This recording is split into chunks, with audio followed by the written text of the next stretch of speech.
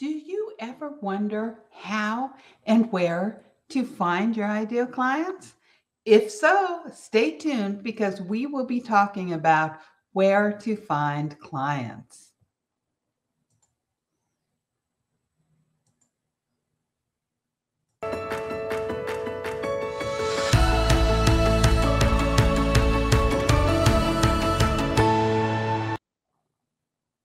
Welcome to Biz Success in 15 podcast. I'm your host, Cindy J, the Visibility Wiz, and I'm here to guide you as you step into who you are with outrageous confidence for more visibility, influence, and profits. Be sure to visit visibilitychecklist.com and get your free visibility checklist now. Today, we'll be talking about where to find your ideal clients.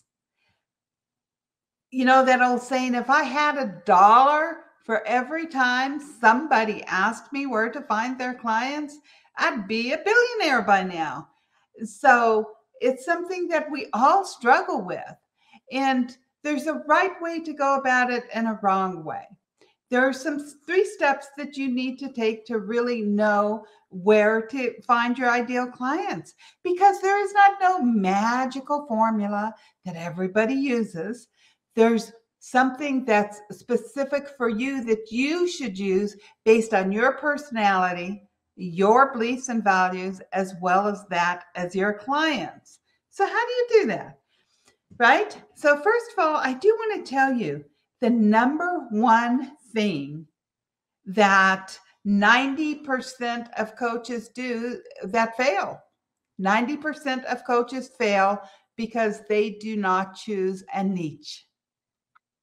Let me repeat that. 90% of coaches fail because they don't choose a niche. So you may wonder what that has to do with finding clients, but it has everything to do with finding clients.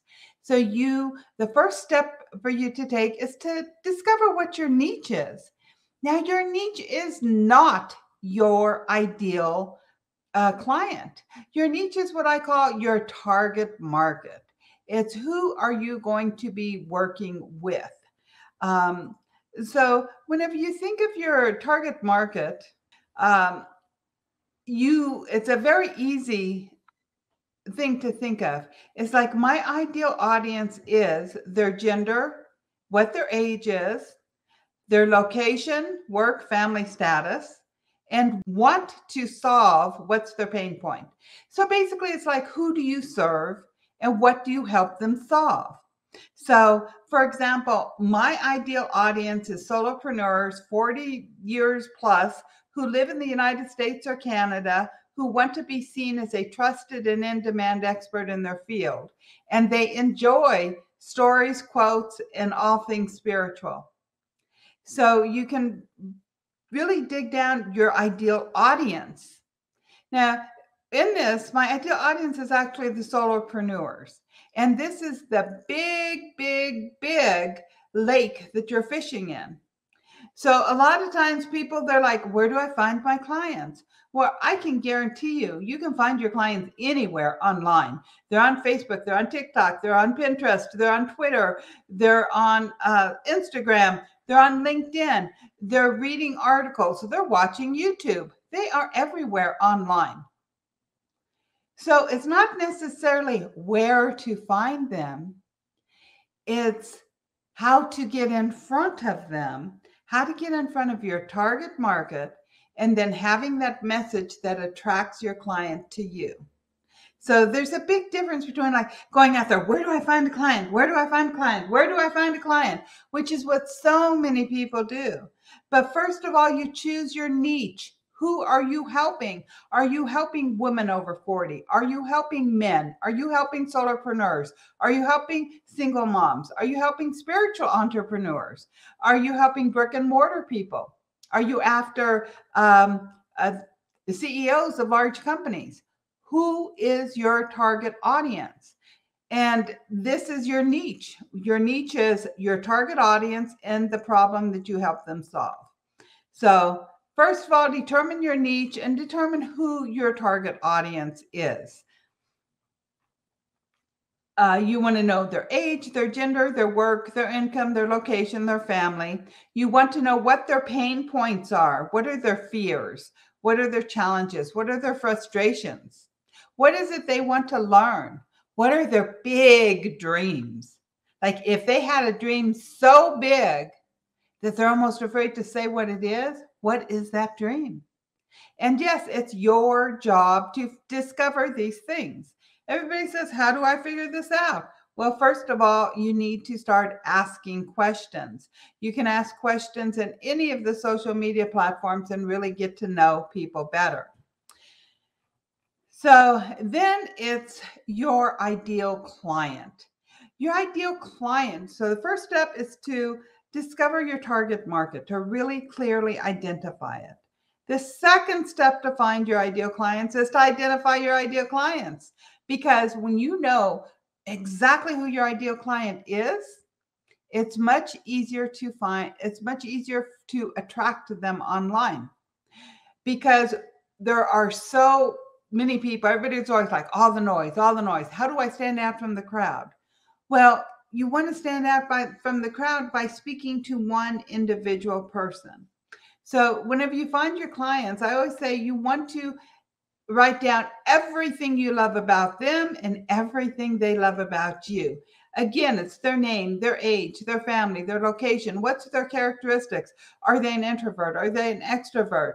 What type of personality do they have? What type of sense of humor do they have? What motivates them? Are they introverted or extroverted? Are they analytical or creative? Are they passive or active? Are they fickle or are they loyal? So what are their personality traits? And then what's their interests and what are their beliefs? If they were say they believed something, what is it that they believe? What's their frustrations? What's their goals? The more you fine tune this, the easier it is for you to speak to that one person. I have a little cheat sheet and I'll be sharing really if you go to the podcast page, bizsuccessin15.com/clients, you will see a link to where to find clients. It's a little workbook that's going to guide you through everything that I'm speaking about. So you just like where to find clients, and then you can follow it and you can really fine tune who your ideal audience is and who your perfect client is. Because once you know this, then you can go into the next step, which is really discovering where to find them and how. Talking again about your ideal clients. What about the two of you makes you click? What do they love about you? What do you love about them? And who do you need to be to attract your perfect clients? Who do you need to be? Because sometimes you might need to step up your game a tad to attract your ideal perfect clients. And remember, it's okay to do that. We are all growing and learning. Even though, you might think, oh, I'm supposed to be the expert. I should know everything. Nobody knows everything. Nobody. Everybody is constantly learning. Your 8 and 9 figure earners are constantly learning. So remember that. Okay. But once you know this, now it's time to discover the 10 questions to ask yourself before any strategy to attract clients. Okay. So the 10 questions are, is it something I'm going to enjoy? And if you go to, again, bizsuccessin15.com/clients, you can download this. And I have a little graph and stuff for you to fill out. So it'll be easier for you. But number 1, is it something you're going to enjoy? Number 2, is your ideal audience there?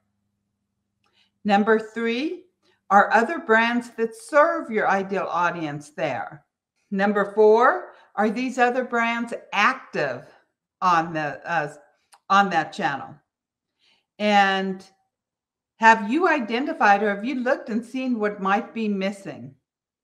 A lot of times people start talking about like one thing. For instance, I'm known as the visibility whiz. Now, everybody, whenever they're talking about visibility, they're always like, you do video, get confident on video, video, video, video. So what was missing from that conversation was how to get visible off camera. Yes, how to get visible off camera. So I started talking about how to get visible off camera, because if you're not comfortable with camera yet, you don't want to be utilizing camera. Okay, you need to be comfortable with it. So there's always something that's missing. Usually it's like, man, what are these people doing that are driving me crazy? And then start talking about that. Be a little bit controversial. It's totally fine. Then you're going to ask, does this platform fit the beliefs and values of my perfect client? Does it fit the personality of my ideal client? And does the platform align with my heart and soul? If you don't choose something that aligns with you, that you enjoy, you're not going to be consistent with it. And consistency is the key. Consistency is the key. The more consistent you are, the more clients you're going to find. And does the platform align with your personal beliefs and personal goals and business goals? And lastly, how much work and time is it going to take me to do this? So you ask yourself those questions. It's not where to find your clients. The real question you should be asking is, how do I find my ideal clients? And that's not even the right question. The right question is, how do my ideal clients find me? So every time you start saying, where do I find my clients? Say, how do my ideal clients find me? It's a completely different question. And whenever you start asking yourself, how do my ideal clients find me? You're putting yourself in the driver's seat and you're telling yourself, what can you do to attract them to you? If you're saying, where do I find my ideal clients? You're making it external, because your clients are everywhere. I got a client now, I was sitting at the airport waiting for an airplane one time. So your clients can literally be anywhere. Know that you do not have to be on every single social media platform out there. Choose one and get really good at it. And whenever you're really good at it, then if you want to, you can go to others. But one should be your main focus. You don't want to be spending a lot of time every day. So if you spend an hour a day with one platform, you're going to start seeing results. So let's talk about the platforms a little bit, because this is where so many people really they're like, which platform should I use and why? Again, when you download your little workbook, these are the stats effective June of 2020. However, I'm sure it's still very, very, very similar. But the big thing to know is that the different platforms have different, people go to them for different reasons.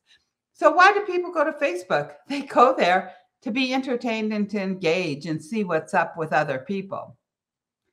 Why do people go to Instagram? They go to the Instagram for entertainment. They want to be entertained. They're not necessarily going there to engage, and they're not going there to learn stuff. They are going there to be entertained. The same with TikTok and YouTube. YouTube can be entertainment. Sometimes you'll go to YouTube to learn something. So I would add the education in there for YouTube. And for LinkedIn, people go to LinkedIn for education. They don't go to LinkedIn to be entertained. So if you want to be telling stories, if you want to be dancing, if you want to do little skits on or reels, that doesn't attract most of the LinkedIn people because they're in a different mindset. So if you get all dressed up and you go to this black tie event, there's a certain, people talk differently. They engage differently, because it's a different format than if you go to your local pub down the street that has a live band and dancing. You're going to dress different. You're going to be talking different. Everything about the atmosphere is different. And this is how the different platforms are. They're all different. And LinkedIn is a very education type place. People want to go there. They want to find answers to their problems now. They don't go there to be entertained. And if you're trying to entertain them on LinkedIn, you're going to be losing them. For Pinterest, these people, again, they want to be entertained. Same as Snapchat And then you go to what is their function. So with Facebook, their function is community. They have their fans. They focus more on the groups and then the stories. Instagram, somebody has to like, they like watching the short reels. They also like pictures. But again, they're going there to be entertained. For LinkedIn, they're focused on learning. For Pinterest, they like creating graphics and they like sharing them. Okay. So if you don't like doing graphics or you don't have somebody doing graphics, Pinterest is not going to be with you. And then for Twitter, they like things in bite-sized pieces. And for YouTube, they enjoy watching videos for fun and education. So remember, whenever you have these, why do people go there? And does this fit your personality? You know, I like to have fun. I like to be silly. I like to do crazy things. So LinkedIn has never been my main place that I go. I love Facebook, and I've lately really been learning and getting into Instagram Reels a little bit more. And in the future, you're going to start seeing a lot more Reels from me. And know that you can be successful without being on all the platforms. Now, I know multi-seven-figure earners who do not use social media at all. So don't think you have to use social media if you hate it. If you hate it, if things don't align with you, do not use that. So many people are using strategies that make them sick to their stomach. You have to find what works for you. So there are multiple seven-figure earners that they do not use social media at all. So where do they find their clients? They find their clients through joint venture partners and through email. That's it. They build their list, they speak, they have joint venture partners, they build their email list, and they do not do social media. And that's fine. There are multiple seven-figure earners that don't use social media, that only use writing. They have writing usually along with speaking, but they will write for different big industries. They will guest post on different articles where they are found online through the written word, and then people find them, they go back to their website, they get on their email list. And there are multiple seven-figure earners that only use Twitter, that only use Pinterest, that only use Facebook, that only use Instagram, that only use LinkedIn, any of the social media platforms. So don't believe you need to be everywhere. You only need, if you have a $1,000 product, you only need to sell 100 of those in a year to make $100K. If you have a $2,000 product, you only need to sell 50 of them. If you have a $5,000 product, you only need to sell 20 of them. If you have a $10,000 product, you only need to sell 10 of them. So if you have a really good, even a one-on-one program for $10,000 for the year, you need 10 clients to be making six figures. So know that you don't need to be in front of everybody. You want those perfect ideal clients. You want to get in front of your target audience because that's where your ideal clients are going to be hanging out. Your ideal clients are attracted to your message. They're attracted to what you have. And this is how you find clients. So your 15-minute challenge is simply to go to bizsuccessin15.com/clients, download that workbook and fill out all the answers.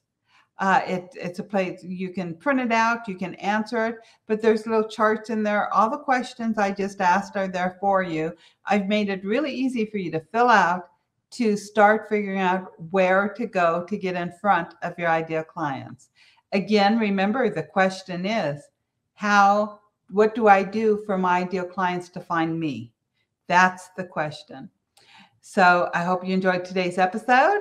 Be sure to tune in next week for another episode of Biz Success in 15 for you to step into who you are with outrageous confidence.